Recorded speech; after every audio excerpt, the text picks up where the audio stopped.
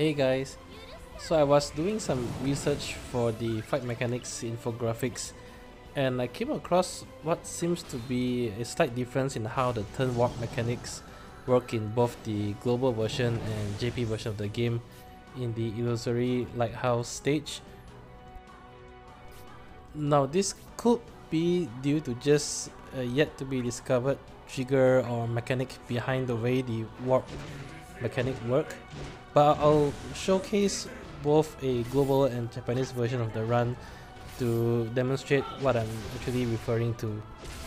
So first up is the global version of the game in a run that I recently did, and what happened here is I popped summon at about 83-82% so that I can bypass the warp mechanic that's supposed to happen at 79%, and essentially here I'm just sort of launching with 2 Cid Raines to bring the boss all the way down to 39%. So I'll just fast forward to the end of the summon phase. I do want to point out though that one of the debuffs of the boss is a Shantoto LD call, which is a framed paralysis.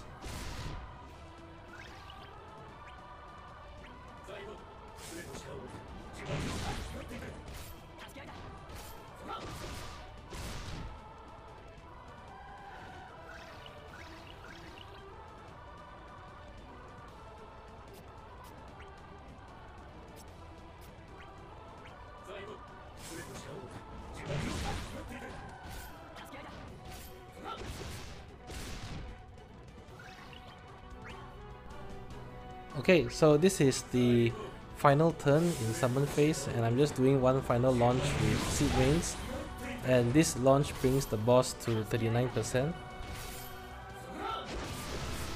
Now watch what happens immediately after I get out of summon phase. So here summon phase has ended, and you'll notice that the boss immediately triggers all 3 of his warps because I passed through 3 of the thresholds.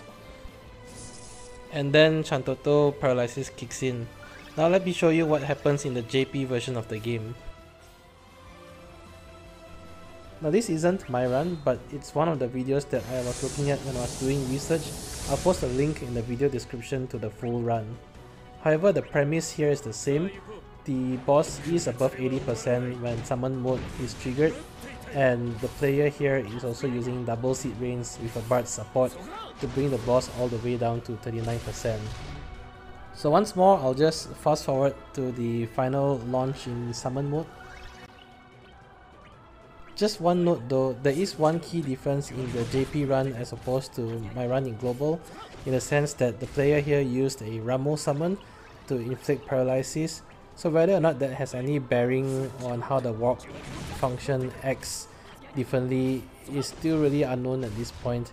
But if you have any ideas, please feel free to share them in the comments section as well.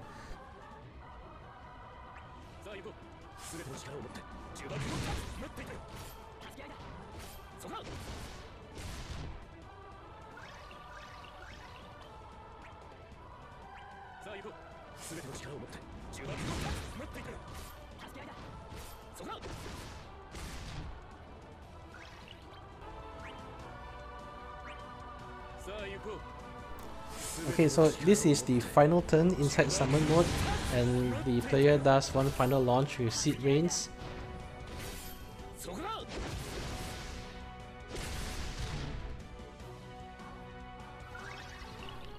And interestingly enough, right after summon mode has ended, the boss did not warp its turns, which is different from how the global version acted. In fact, as you can see, the JP player did manage to actually do one more launch with Cid Raines, and this is actually a significant difference because a Cid Raines launch equals to about 8% of the boss's health in terms of damage. And right here, the triple warp finally triggered, but it seemed to be one player turn later than GL.